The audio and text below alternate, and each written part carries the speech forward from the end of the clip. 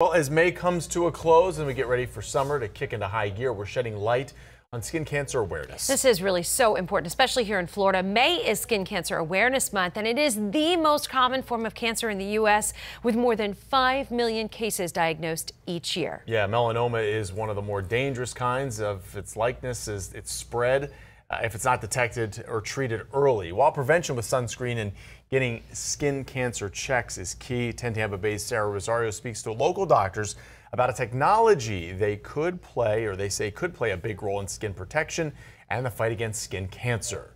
The light from this laser moves across this patient's face. Board-certified Dr. Sosa is using what's known as the ultraclear laser. It's said to target sun-damaged skin, remove precancerous cells, and reduce the risk of developing skin cancer. The evidence that's out there that we can possibly reduce sort of the skin cancer risk, and that's really from decreasing the photo damage or the sun-induced damage in the skin. So when you're reducing the photo damage, that's where that decrease in risk comes from. He and nurse practitioner Alyssa Mallon see patients with sun damage regularly. Essentially, what we're doing with the laser is ablating it. It's a different method of getting rid of it, but it does also remove precancerous cells. Melanoma is the deadliest form of skin cancer and one of the most preventable if detected early. But for those who haven't taken the proper preventative measures, this could help. It's very similar to a CO2 laser. It's very powerful, and we get really dramatic, amazing results with it.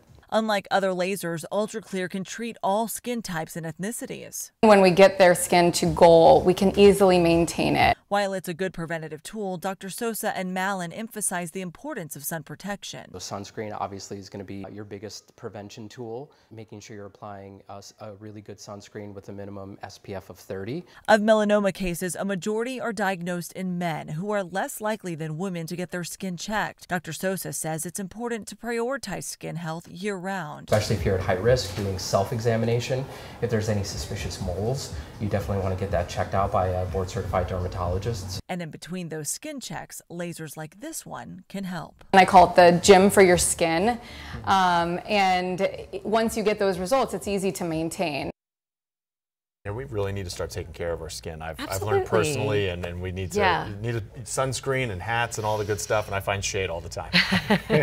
Hey, when it comes to protecting our skin from the sun, as the doctor said, it's important to apply sunscreen every couple of hours, avoid the peak sun, wear protective clothing like a hat, sunglasses, shirts with SPF in it. That's the new thing. Yeah, that you can buy the clothes with SPF. Yep. And if you have had cancer or a history of it, if it's in your family, it is best to get those skin checks with a dermatologist regularly. I know I go every 6 months. Yeah.